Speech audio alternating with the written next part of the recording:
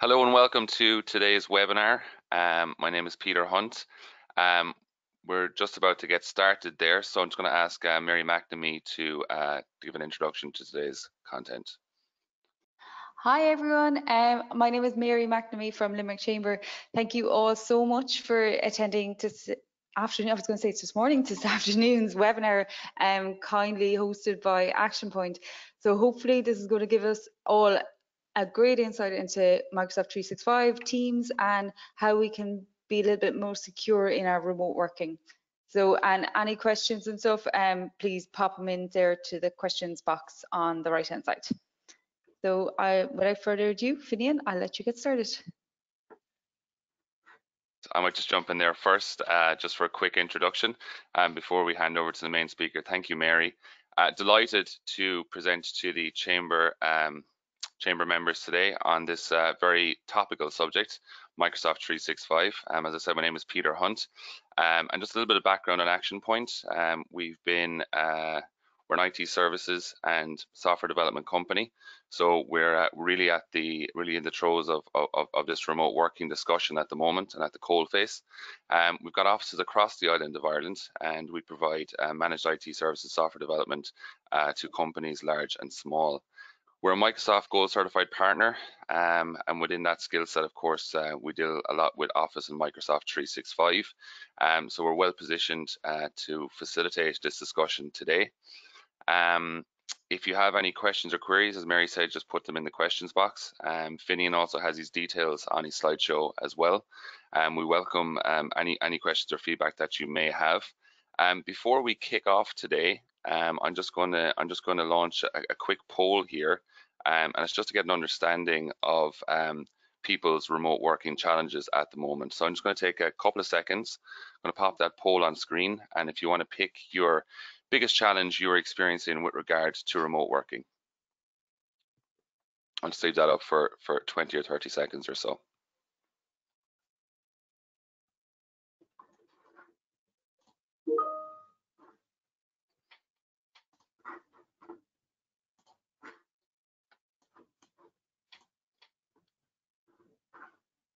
And just a quick reminder, if anyone's having audio difficulties, if you go to the help button at the top of your screen and go to sound check, you should be able to set up your speakers, and they should be set to your desktop or laptop.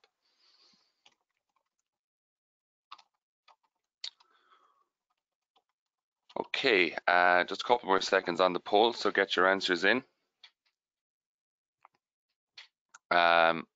Perfect. So I'm going to hand over to Finian now, who's going to take you through today's content. Finian is our head of Microsoft Cloud Services and is going to talk to you today about Microsoft 365. Over to you, Finian. Thanks, Peter. Good morning, everyone, or actually good afternoon at this stage. Thank you all so much for joining us. We've got a lot of content to go through here today, and I'm going to, I suppose, bring it down to the remote working level. I'm really put the remote working slant on this as much as possible to make it relevant to everyone here. As Peter said, if you have any questions, please feel free to put them in the questions box, and we'll answer them as best we can towards the end. So what are we going to cover today? So first of all, I want to talk briefly about a little bit about teamwork and how the landscape has changed for everyone. We want to go into discussing about Microsoft 365 and look at it from two key angles. One is how it can help you and your team with productivity and collaboration, given the new world that we're in right now, but also very much focus in on how we can do this securely, because often that is something that has been forgotten. So to talk a little about teamwork, and this is a slide I've been using for probably the last 12 to 18 months when I've been speaking with customers. And really the numbers in here have been blown out of the water in the last few weeks in terms of the expectation right now is that everyone is remote working, and we're expected to collaborate dramatically with our teams and with our colleagues. People are now working from different locations, and while previously that might have been airports, hotels, places like that, we're now working from our bedrooms, our kitchens, anywhere at all we can get connectivity and get a bit of silence. But we're also in a scenario where people have been thrown into the deep end on this. Many of us have never worked remotely before. We haven't had a training course or a long lead into this where we've built up the knowledge to be able to work effectively from home. So this is brand new for a lot of people, And if we look across our individual teams and the people we work with, the skill set across that team is very, very different. So it can become a challenge for that. So it's on us as colleagues and business owners to try and simplify that as much as possible and really try and help people do their job and leverage technology like the technology we're going to talk about today to do that in as best a way as possible. So looking at teamwork for a lot of businesses right now, I often ask the question, what does it look like today? And what we're finding in reality is it's very disjointed. Again, going back to the fact that this is new for a lot of businesses, things have taken off very, very rapidly. And people have had to scramble to find tools to video conference with, to share files with, to manage projects with, to basically do their job. All very, very well intentioned, but it's created a lot of fragmentation across the ability and across the business. And often this has been compounded by our overall IT strategy. When we look at the focus of our business today, our focus is on our core business. It's maybe not on technology. And we've come from a background where we have legacy platforms, maybe no real technology strategy, and ultimately a lot of fragmentation. And that combined with this new world of work and new world of teamwork and collaboration means it's introduced a lot of risks into our business that we need to be very conscious of and that we actually need to start addressing very, very quickly because the threats are real out there. And often I get asked the question, well, why doesn't our business have the security we need? The reality is it's too complicated. You know, us as IT professionals have often made it very, very complicated or made it difficult for business to secure their business properly because there's so many different products out there. At times it's become too expensive, you know, so many different products doing so many different things, it can become expensive. And like I've said earlier on, security is not a business priority. For our customers and for everyone on this call, the priority right now is keeping business going. It's making sure your employees are looked after and making sure your customers are looked after. So it's very much on the back burner. But I suppose what we're trying to do today is trying to put that on the front foot, not to complicate it, but ultimately keep it simple, but make sure your business is protected. And the reason we want to do that is that fragmented approach that we demonstrated there a minute ago really leads to business risk. And we see this continuously. And this, I suppose, isn't new. This has been happening for a long, long time. However, it's more compounded given the fact that we're no longer in the security or the sense of security that's within the four walls of our office. We're now spread across various different locations. And if we look at some of the risk that is there to business right now, in terms of email risk, on average, you know, where a rogue email or a phishing email is sent, on average 3 in 10 people open that email, and 1 in 10 will probably click on the link that is within that email. Ultimately, because our guard is now dropped, you know, our threshold of knowing what's good or bad has dropped. And when that happens, you know, someone can get onto our networks, get access to our corporate data very, very rapidly. And often we find that they sit and you know, stay inside our corporate network for up to 286 days. That combined with, I suppose, us being people and you know, us trying to do our jobs right now, people are using weak passwords that are often stolen out there. We try to make them complicated, you know, and we're forced maybe by IT to change them once every 3 months or so. But the reality there is we come up with a complicated password and 3 months later we add the number 1 or the number 2 at the end of it. Because, you know, as individuals, as humans, it's impossible for us to remember so many complicated passwords. 58% of people actually accidentally share information. 80% of people use different apps. The fundamental point underneath all of this is that none of this is malicious. All of this is people trying to do their jobs. They're trying to do things effectively. But from a business point of view, it's actually creating a lot of risk in our business, and we need to be conscious that it exists and that people are trying to exploit that. And even if we bring it down to a device level, how quickly devices can be compromised. You know, we've just handed out a new laptop to someone so that they can work from home. You know, have we actually sat back and thought, well, how secure is that laptop? How is that going to access our corporate network? How is that going to access our critical piece of information? And if that laptop or that user's passwords get compromised by a phishing email, how are we protected against that? So often our message to customers right now, and I suppose going back for a long time, is really we need to up our game. We need to put this on the front of our list of things to do and be on the offense on this rather than being on defense. And often the approach to overall IT security has been built on technology from 10, 15 years ago. You know, there's a sense of if I have a firewall, if I have antivirus, well, then I'm okay. The reality is our world has changed dramatically, not only in the last few weeks, but over the last number of years. Everyone's using mobile devices. Employees are working from multiple places, more so than ever. And we're seeing a prevalence of phishing, of ransomware, and social engineering. So there's lots of new threats and new ways of attacking our business that are out there that we've never seen before. So that really sets the landscape on, we're in a new position of teamwork. There's a lot of threats out there. So how do we go about improving our teamwork, getting collaboration better, and ultimately making sure we're doing it securely? And really, that's where Microsoft 365 comes in. So in thinking of Microsoft 365, we try to think of it in 5 key themes. And this goes back to the point of trying to make it simple, not to overly complicate it. We want to get more done. As business owners, we want to try and get our job done, get the most out of it, and help our employees get more done on an ongoing basis. We want to try and work better together and ultimately build our business. We're in this whole new way of working, so we need to try and figure out ways of doing some old tasks in a new way of doing it. Ultimately, we want to safeguard our data and do all of that in a safe environment, but ultimately make it simple for not only us as business owners, but also for our team, for our employees out there as well. So to dive into that in a little bit of detail, how does Microsoft 365 help us to get more done? First and foremost, it gives us the Office tools that we're familiar with, but it gives us those tools across any device, be it on a PC, laptop, but also on mobile devices, tablets. So any of the devices, any of those now home devices that we are working from at home. So it gives us that same familiarity that we're used to. It also gives us the ability to access our files wherever we are. So we no longer need to worry about maybe VPN connections, sharing files over email, looking for data on a server that could be locked in our office that we no longer have access to. It gives us the flexibility to share that data with people on our team in a very, very easy fashion, using links to share things rather than sharing physical files and folders over email. So it gives us a lot of flexibility to get more done and get things done very, very effectively. It also gives us, I suppose, more intelligent tools.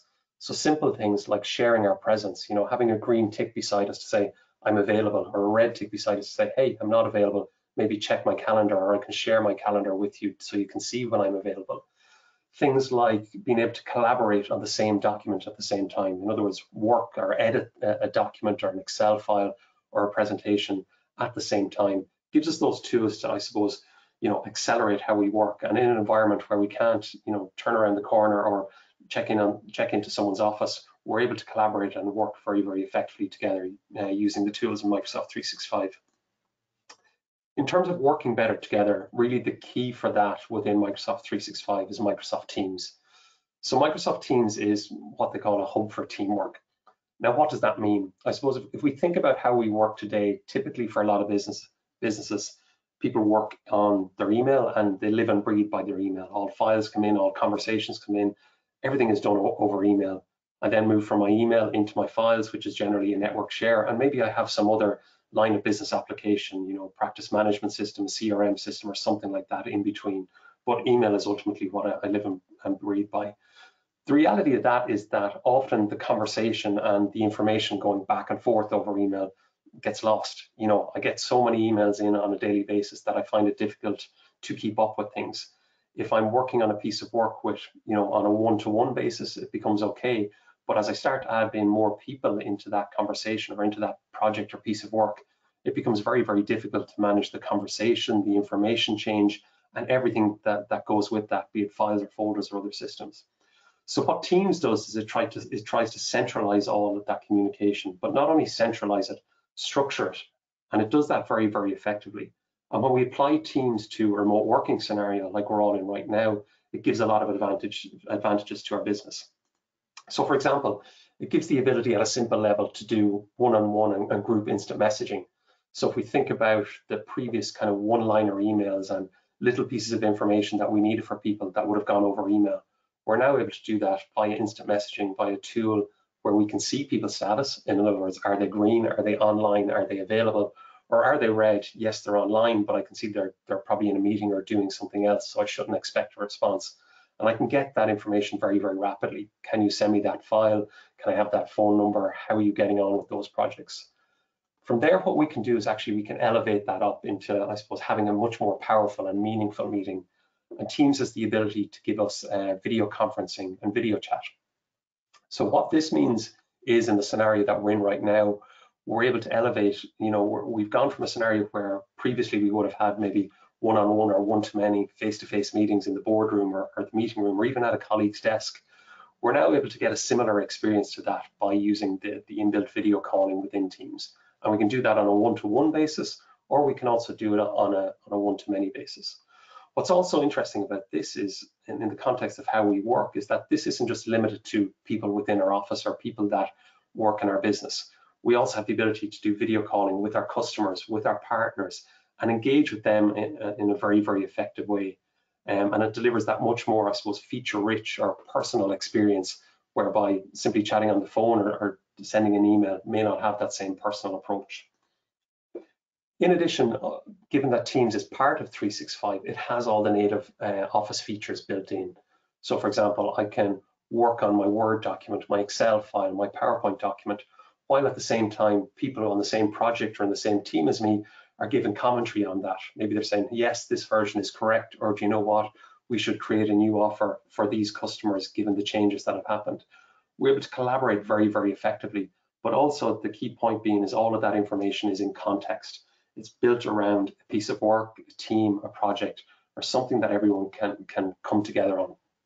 And what that means is, previously, if we think of the world where everything was siloed in my emails, if I want to start off a project with 2 or 3 people, and later I want to add in 2 or 3 more people, I can do that very easily, but they're able to get up to speed as to what happened on the project up to now. They can see all the conversation, they can see all the files, they can see all the versioning previous to that. So it's all built around getting that knowledge or collaborating much, much more effectively together.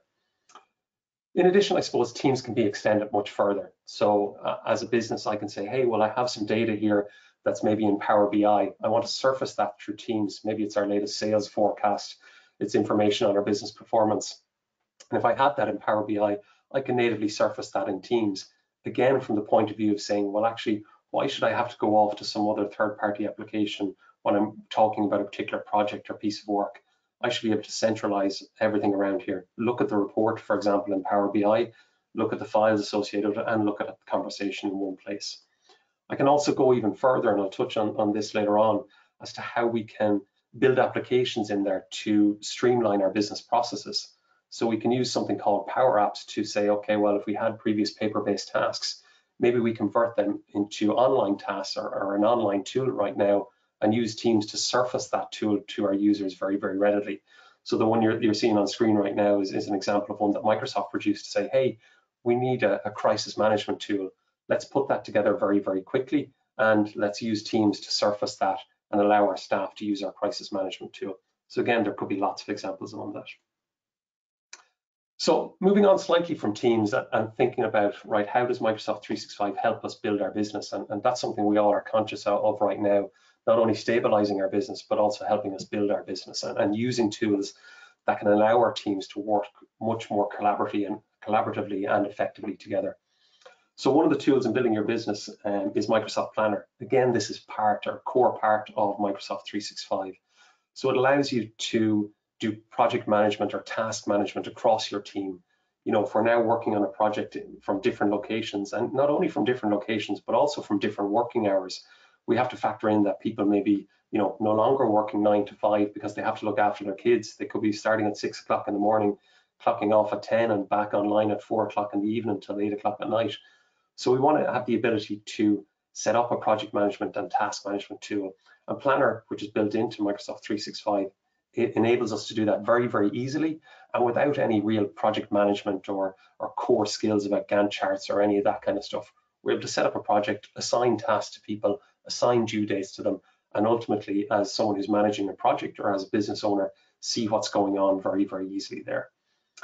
Bookings is another tool that's part of 365. And if we think about, you know, scenarios where we still want to engage with our customers, but it's right now, it's very, very challenging. Maybe we're able to send them out an email blast or pick up the phone to them. But how about if our customers could book time with us and book a video consultation with us? Say, you know, I'm concerned about my finances, or I want some more information about what your business can do for me. If we can give them a booking form, spin that up very, very easily and allow them to book time with us or some of our team, we're given I suppose, a better customer service approach, but also elevating that up into a video conversation where we're actually seeing our customers face to face, again, going back to that more personal approach. And one of the last areas around building your business is a solution that's built in there called Shifts, Microsoft Shifts. So again, we can manage our team, we can manage when they're working, the hours they're working, what projects they're working on, in a tool that is very, very easily and accessible for them. So while this may not be applicable for a lot of businesses now, it very much relates to service sector businesses. We now have a tool there that we can easily set up shifts and rotas and staff availability very, very easily. While all of that is great, and I'm conscious that I am sweeping through this very, very rapidly, and we do have, I suppose, deeper dive webinars coming up over the next few weeks. That technology is great, but it can only be as great and a real advantage to our business. Number one, if we're using it effectively, but also number two, if we're securing it. If we start opening up doors and opening up content and great ways of doing things, but without thinking about security, we're opening our business up to real business risk and that fragmentation that I spoke about at the very, very start. So if we think about remote working in particular, really, what are the dangers? What are the threats to us right now? First one is something we're seeing, as being prevalent right now, and much more prevalent than it ever was before, is phishing. So Europol released a report there actually last Friday to say, phishing is one of the top areas. Phishing and actually identity theft are one of the top areas that criminals are profiteering from this whole COVID-19 scenario right now. Even guards themselves, the Guard Info Twitter released something this morning to say, listen, be cautious online. Your personal data is at risk. You are being actively targeted. And really that goes back to, I suppose, where we're all right now, I suppose, looking for information. We're all tuned into the 6 o'clock news, looking for the latest numbers on COVID-19, what's update, what's happening. We're probably monitoring RTE.ie or our Twitter feed, or monitoring LinkedIn to say, right, where can we consume more information? What's happening in the UK? What's happening in the US? What are the sports for business? So we're naturally inclined to consume information. So it's very, very easy if we got an email in that looked like it was from the World Health Organization or looked like it was from the HSE, and we'd be very, very much inclined to click on that and to open up the content on that. Chances are that that is going to be a malicious email, and that malicious email is going to look to try and steal our credentials, infect our systems, steal our data, steal our customers' data. So how do we prevent against that, or how do we reduce the risk of that happening, given that fundamentally our guard is down, we're working from home, we've a lot going on, and it can be very stressful and difficult to realize what's going on. So one of the tools within Microsoft 365 to help reduce that is called Advanced Threat Protection. So what it does is it looks at all those emails, those phishing emails coming in, and it says, right, what happens when someone clicks on this email, or what happens when someone opens up the attachment on this email? Does it go off to the World Health Organization site as it purported to do? Or does it go off and do something else and try to maybe download something in the background, or try to access my system in some bad way? And if it does try to do anything that is out of the ordinary, what Microsoft 365 does is it blocks that. It says, hang on a second, this website is malicious. It's doing something bad. We're going to stop you from accessing it. That. Likewise, if the attachment is bad, yes, this may look like a PDF, but in actual fact, it's downloading something in the background, or it's doing some kind of behavior that is not normal to a PDF. So instantly that gets blocked.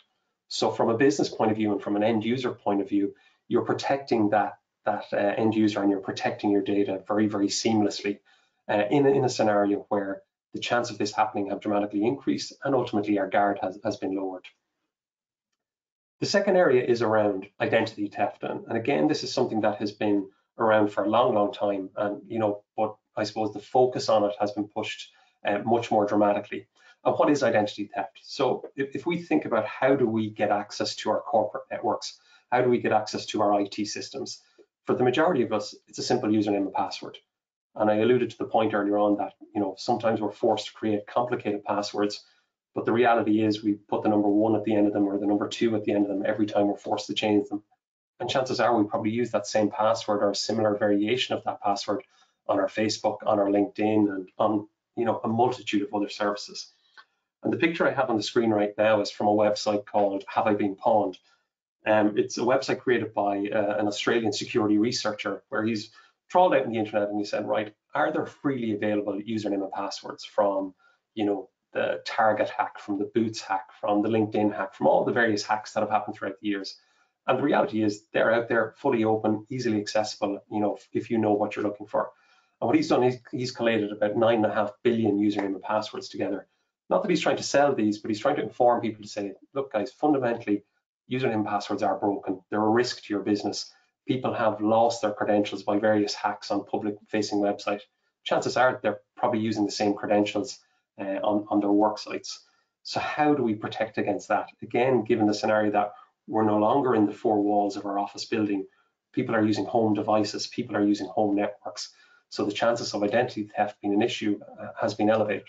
So how do we protect against that with Microsoft 365? To get a little bit technical, we use something called conditional access. And what this does is it looks at not only how the user is coming in other words, are they using a username and password? It looks at what device are they coming in at, what location are they coming in from, and what application are they trying to access. It then uses Microsoft's, I suppose, cloud knowledge and the billions of signals that Microsoft is getting in on a day-to-day basis about what's good, bad, or indifferent, and it rates that access. And it says, okay, we're going to put in an extra layer of control on that. At the simplest level, that could be what's called multi-factor authentication. So what that means is I not only have to have a username and password, I also have to have an application on my phone that generates a random number. So I'm prompted for my username and password as normal, but I also have to enter in this random number that only appears on my phone. And the advantage there from a business point of view is that if my username and password or my identity has been compromised or stolen or someone else has tried to use it, the reality is they don't have my phone, so they can't have that random number at the same time. So therefore, they're not able to get access to our system. And with conditional access, we're able to layer that very, very effectively and say, okay, well, do we just want to prompt for multi-factor authentication, or is that person coming in from a company-owned device and we want to limit what they have access to? Maybe we only want to give them access to email, but we don't want to give them access to our files.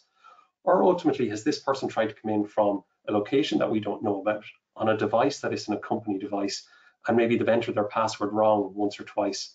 Do you know what? In this scenario, the system behind the scenes is going to deny access, or it's going to force that person to reset their password.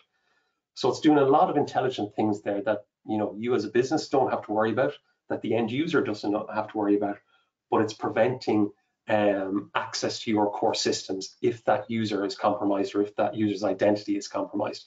And it does that very, very intelligently. The third area, again, thinking of remote working is devices. And like I said at the start, remote working is new for a lot of us right now. And while some of us have been provided with corporate devices, often that has been done very, very rapidly. Here's a laptop with a setup that was designed for in our office, but now you're using that same laptop in your home environment with your home network where there's no real protection. And in addition, on your home network, you've got your kids' mobile phones, maybe other laptops, maybe tablets that are playing games or going off to websites doing God knows what. So we're now in a scenario where maybe our device isn't as secure as we want it to be, and we don't know who's using it. Maybe we not only have to use that device for work now, but our kids are using that device to watch Disney Plus on or to watch YouTube on or something like that. So from a business point of view, we actually don't really know what's going on with that device. So what Microsoft 365 does is it looks at, right, how do we start putting control on that device? How do we enforce that that device is encrypted? And when I say device, that could be any device. That could be a mobile phone, it could be a tablet, it could be a laptop, or it could be a full-blown PC. And how do we start to restrict control on the apps that are on that, insofar as put PIN numbers on apps, force certain types of login when people are coming in a different way, and even have the ability to remotely wipe a device. So we can get very, very granular about the control and about the management of those devices. For example, we can say, well, do you know what, if you want to access our corporate data, you have to have the latest Android phone. You cannot come in on older Android phones or older tablets, or you have to have antivirus fully installed on your Windows 10 laptop. If you don't have antivirus, then the system will not allow you access. So lots of things that are subtly done behind the scenes. Again, from your end user's point of view, it's business as usual. There is no blockages. Everything is very, very seamless for them to get access to things. But from a business owner's point of view, we're now creating a scenario where we have much greater confidence in our security. And the last area then, and there probably are many, many more, but the last core area, and again, thinking remote working and what the threats are, is around data. And I suppose as a business, data is probably one of our most valuable assets. Customers and employees notwithstanding, our data is what our business is. So we really need to get an understanding right now as to, well, actually, where is our data? Is it on a new device, a device that we've supplied to a member of staff, or are they using a device that they have at home that their kids use for their homework, or that someone else in the home place uses at the same time? So where is our data? Has it been downloaded and saved to the desktop? Has someone realized that it's very, very difficult to share files now that they're outside of the office? So they're using their Gmail account to share that data as well, and using lots and lots of different tools and building more fragmentation back in, like I mentioned earlier on. So how do we prevent against that or reduce the risk of that happening? So that there are a number of ways we can do that. One of them is, for example, using something called policy tips. So within our Outlook, if someone tries to send an email externally, be it to a Gmail account or to a client or something like that, we can have a simple gray bar pop up to say, hey, did you realize you're actually sending this file externally? I'm not stopping you from doing it, but I'm just making you aware that you might want to think twice about doing that. And that's a very simple, gentle nudge for someone to think twice about, okay, yeah, actually, I shouldn't be doing that. Or we can extend that much, much further and say, well, hang on a second, the system recognizes that this attachment contains sensitive data. Maybe it's a PPS number, a bank number, some other piece of sensitive company data. And we have a policy set up to actually block that in full. So we can say, hang on a second, this type of document, you don't have authorization to send that to a Gmail account or an account that's outside of our normal work environment. And even we can extend that further in not only to email, but also to files. So for example, if someone attaches a file to Gmail or puts a file into Dropbox or something like that, we can set rules around that file to say, well, number one, that file is always encrypted. But number two, that file has to be authorized. So in other words, if I double click on that file in 3 months' time or 6 months' time, I have to enter my username and password. And as long as my username and password is valid, I can still access that file. However, if my username and password isn't valid, I won't have access to that file. So in essence, it doesn't matter that it's sitting in Dropbox, or it doesn't matter that it's sitting in someone's Gmail account. If they don't have the access or what's called the rights to open that file, they simply won't be able to get access to it. In addition, I can go much further with this, and I can use tools within Microsoft 365 like the ability to automatically encrypt emails.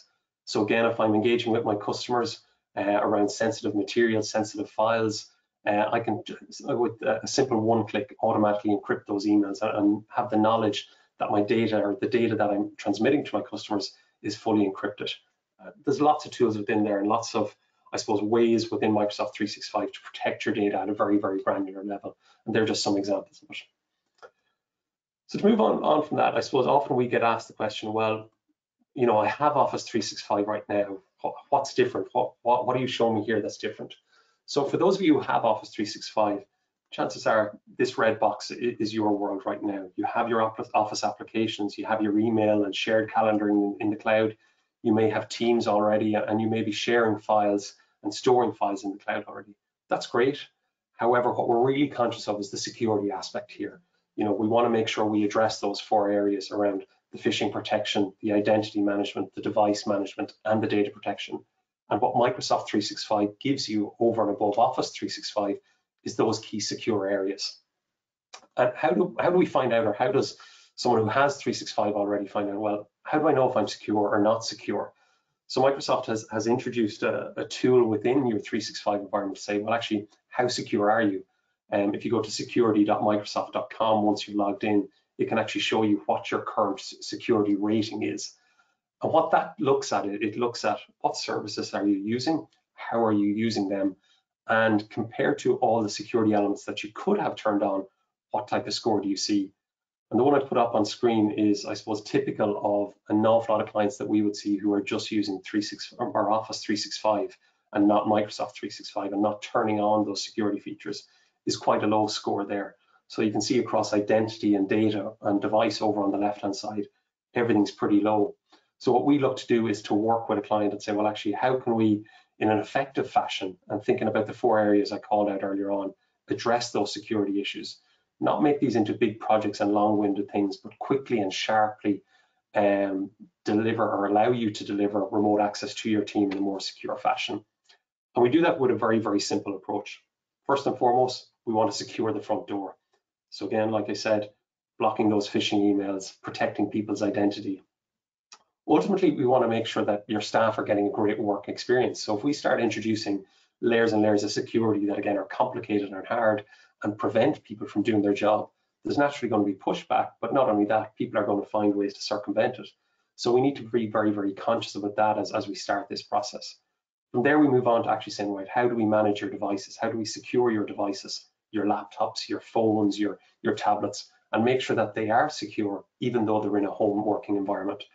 And the last thing then, the last layer that we look at is, how do we start to secure your content? How do we protect your data and protect those files? You know, if people start to go off piece with them or send them off to Gmail or put them on USB stick or whatever they may do with them, how do we protect against that? So we have a very, very structured and simple process to, I suppose, start improving your security and protecting your network in a much, much better way as we move into this remote working ways. I suppose one thing to be conscious of, and this is just the last comment maybe before we move into questions, is I used the point earlier on, a lot of these tools are great and you know they can help with remote working and help businesses improve and keep going and add extra securities. It's important that we also factor in the human side of this, that we look at, okay, you know, this has been thrusted upon people very, very rapidly. So we need to be conscious that, you know, we're encouraging our team to take breaks. We're encouraging them to take a break away from the technology, take your lunch break. We're also understanding that, you know, this is new to people and that they have a work-life balance. They've got family and maybe kids to look after and maybe neighbors and relatives to look after as well. And that we as colleagues and employers and employees are actually checking in on the rest of our team, that we're saying, you know, hey, what's going on with you? I don't want to have a work video conference with you. I actually want to have a virtual coffee with you. Something we've started to introduce in Action Point is that we've started to do virtual coffees. We've even started to do virtual wine o'clock on Friday afternoons as well, to bring in that, I suppose, organic conversation that heretofore was done as people bumped into each other in the hallway or as people chatted in the canteen, but almost as much as possible or as best as possible using these tools within Microsoft 365 to continue somewhat that cultural aspect within the business. So that's been a kind of sweeping overview of Microsoft 365, how it can help your business, you know, from a productivity and collaboration point of view, but also how it can start to secure things and make sure that your business and your business data is protected as this remote working continues. So I think I'll open it up to questions there, Peter. I think there might be a few in the chat box. Yeah, perfect. Finian, thanks a million for another great presentation on M365 and the elements within the platform. Glad you finished on specifically around productivity and maybe the more holistic side. I'm just going to ping straight to the poll that we carried out at the beginning of the webinar, and we'll get to the questions in the chat box. Questions are pretty light as well, guys, so please do get your questions in. There's no such thing as a stupid question, and look, we're here to help. We're here to help. We're here to answer any questions. So anything at all around remote working, be it security or productivity, please do get them in the chat box. We'll be happy to answer them. Poll results, actually we ran this poll yesterday on a different webinar. Very similar results on this. So the question in the poll was, what's the biggest challenge you experienced in regard to remote working? Not unusual, not surprising, I suppose, the distractions in the home office being number one, communication with your team, be it social, professional, being number two, general productivity and connectivity, all kind of ranking highly. Finian, would you like to comment on the poll, maybe around the distractions in the home office, and have you any advice for people out there who might be struggling to, you know, distinguish between work and personal life? Yeah, I think it's something that comes up an awful lot, Peter, at the moment. And really, you know, it's about setting boundaries or trying as best you can to set boundaries, about saying, well, you know, number one, this is my workspace, and have your workspace, regardless of where that is, be it in the back bedroom or at the end of the kitchen table or in the living room or somewhere like that, as your workspace, and almost avoiding that when you're not in work mode and only treating that as a workspace when you're in work mode.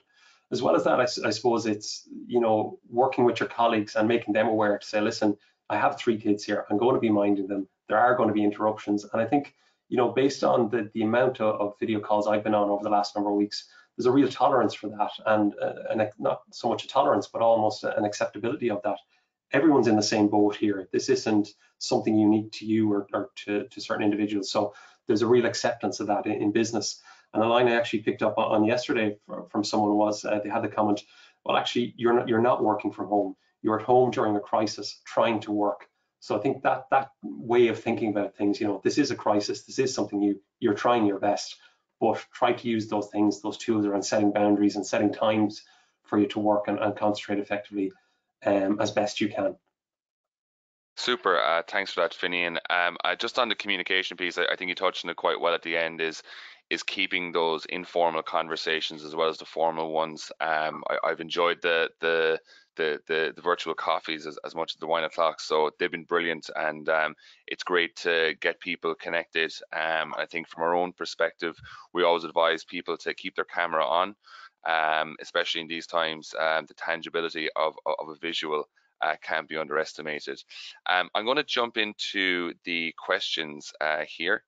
Yeah, we have a few in here now. I'll just roll them up for you. So Maria Gleason, do you recommend Microsoft Teams for webinars like this one? It depends, I suppose, is the non-straight answer, Maria. So we've actually delivered this same presentation via Teams, directly via Teams. It works seamlessly, and the screen sharing, the video, all of those kind of things work really well. I suppose the key difference is using the software that we're using today, which we're using GoToWebinar, is that it does all that back-end management. So the managing the invites, the managing the polls, all of those kind of things, GoToWebinar does really, really well, whereas Teams doesn't actually do that. I suppose Teams is designed to be a much more flexible and general tool. 100% it'll allow you to deliver a webinar no more than it will a video conference with your team or a one-on-one conversation with one of your clients. Yeah, just to comment on that, Maria, I suppose I'm the guy behind the scenes who puts the webinars on, and I think Teams is quite close to being a good webinar tool. But you are just like, and they've added live video as well for these types of events. There's small things around the registration pages which Finian mentioned, and maybe some of the analytics and reporting off the back of the webinar. So we're able to see engagement rates and engagement throughout the webinar off the back of GoToWebinar. So I think from an audio visual perspective and actually from a usability perspective, it's fantastic. It's just missing some of the key components, I think, for a good webinar. But I think it's something that will happen soon. So just on another question here from Dan, can you do quick poll in Teams? In Teams, so two ways of thinking about Teams. One is a general Teams call. No, you can't do quick polls. Secondly is about Teams live events, and when you're using the live events functionality, yes, you can do polls in it. Yeah, very good. Yeah, just Edward wrote in there, was just wondering if this session is being recorded. Will I be able to share this with others afterwards, as your explanation is much better than I could deliver it to managers? Yeah, well, thanks for the compliment, Edward. Yes, the session will be recorded. It is recorded, and we will be sending it out directly after the webinar, along with Finian's slides from today as well. So feel free to share, to use, to any way you please. Highly recommended. Question from John here. How do we assess what is safe to use when provided an invite to events, even such as this? Never used GoToWebinar before. How do we assess what is safe to use when provided an invite to events? You know, it's multiple aspects. So, you know, I've been very much talking today about the technology aspects. So number one, it's important that you have the correct technology protection in place, using things like phishing protection and those kind of things. Secondly, I suppose it's about trust. It's about, you know, looking around you and going, okay, Action Point have sent me an email, or the Limerick Chamber have sent me an email with a link to a webinar on it. Right? Can I go to the Limerick Chamber site or go to the Action Point site? Are they making that public? Are they promoting that on their social channels? You know, maybe I'm not very confident. Maybe it's something more specific whereby they've asked me for certain details, banking details, or to transfer funds or something like that. Well, in those scenarios where I need to use my gut instinct and say something's not right here, I pick up the phone. I pick up the phone to the organization and say, hey, I've got an email from you. I wasn't expecting it. What is this about? Is this actual real here? So I think it's a balancing act between trust, expectation, technology feeds into it as well, but being critically aware to say, well, actually, am I expecting this in or not? Do I normally get a communication in from the Limerick Chamber? If I do, what does that normally look like? Am I expecting one today? Is this normal, kind of thing? So it's a lot of those aspects, and I suppose there is no silver bullet. It's like fundamental IT security. There is no silver bullet, but all of these things are just layers that you can add in to increase your awareness. Very good. Thank you for that, Finian. Question from Anya. I checked Limerick Chamber site to check if it was legit too. Are we becoming, I think it was more paranoid, was the question there. Yeah, I don't think people are becoming more paranoid. I think people are just aware that, sorry. Yeah. I think people are just, there's a heightened awareness, and heightened awareness is good. It doesn't need to prevent us from doing work, but we just need to be aware that, you know, as best intentions as all our work is here and everyone else here trying to deliver a good service to the public and to the world or to whoever, there are people out there who will try to exploit those best intentions and find ways to socially engineer and get around when our guard is down, you know. Yeah, fair point. And look, there's an element of caution that you can apply to all of your online activity, but I don't think you have to enjoy what you're doing as well, and not become too suspicious, I suppose, is the answer there.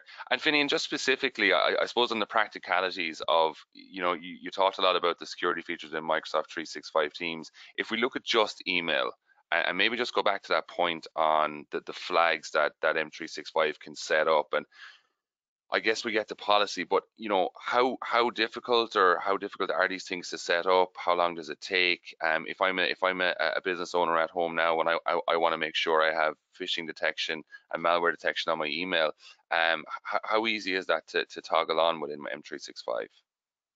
So it depends. Again, like many of my answers, it's an it depends one. It's down to what level you want. But some of these features, for example, phishing protection, can be turned on in a matter of minutes. Some of the more advanced features, like turning on multi-factor authentication and enabling that, again, they can be quite quick to turn on. But the time limit is around, or the time factor there is around getting all your staff accustomed to it, making sure it's on their devices and those kind of things.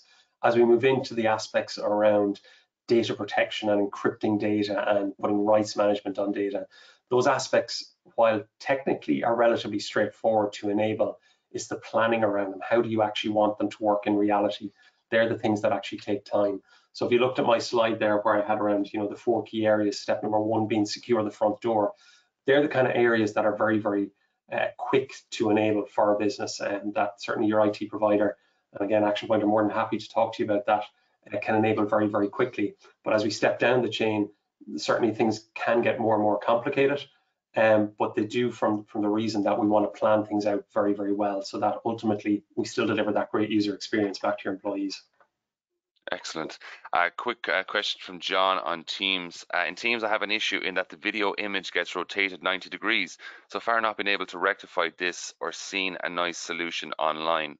The video's getting rotated 90 degrees. I wonder if that's on his phone or his laptop.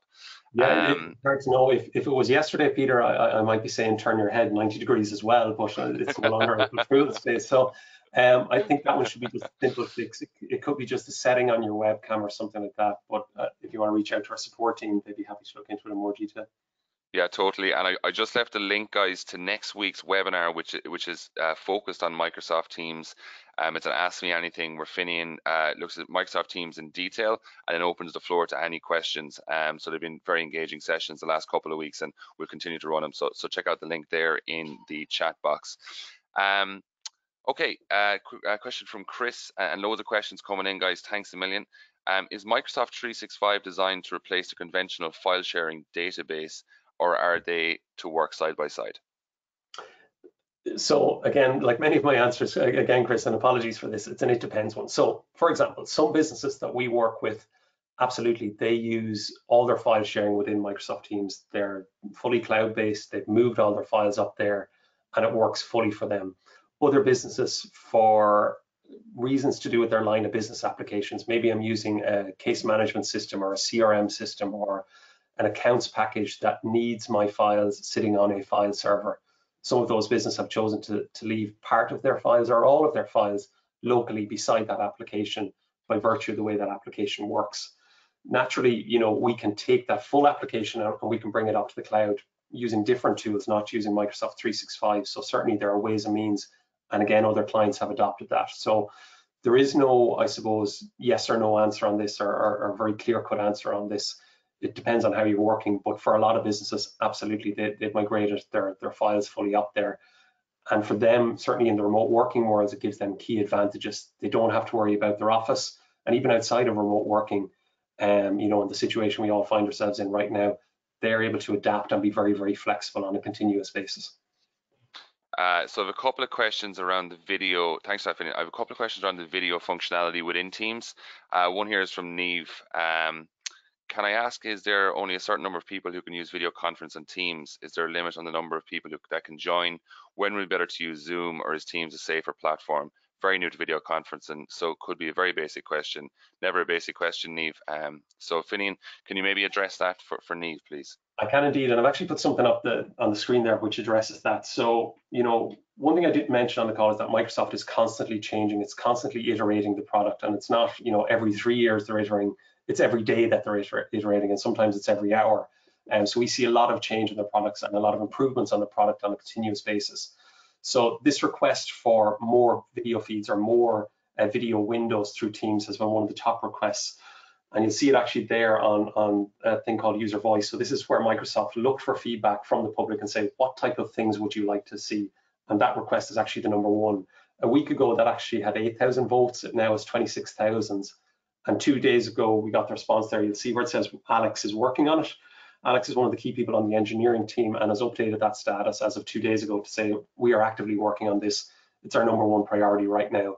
So I would expect that in days or possibly weeks that we'll see an increase in the number of video screens. Right now it's 4, and it's going to be increased much more than that.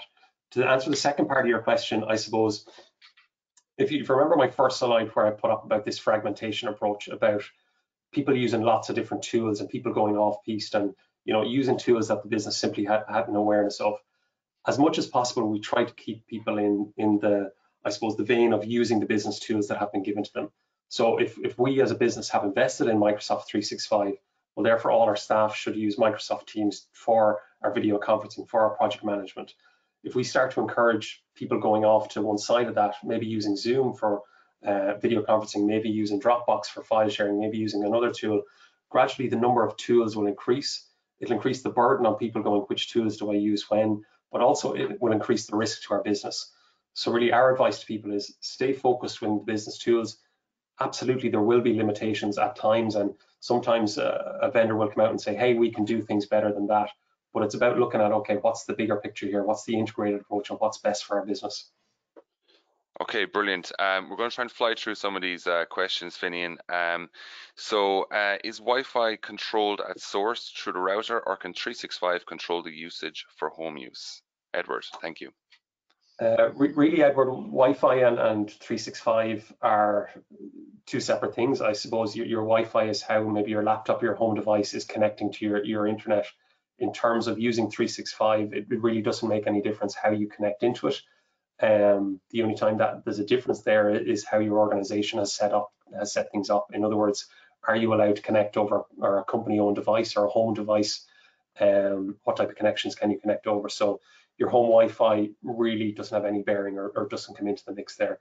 Obviously, if you've got poor connectivity, you're going to be restricted not only with Microsoft 365, but with any online service.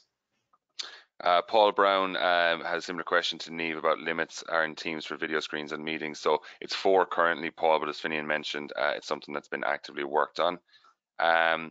We're currently using Microsoft for most of our office work, but I'm not using Zoom for conference calls. Is Microsoft Teams as easy to use? Yeah, Sinead, it's as simple to use, and I think as Finian mentioned there, it's a single pane of glass. It's your chat, your project management, and now your conference calling as well.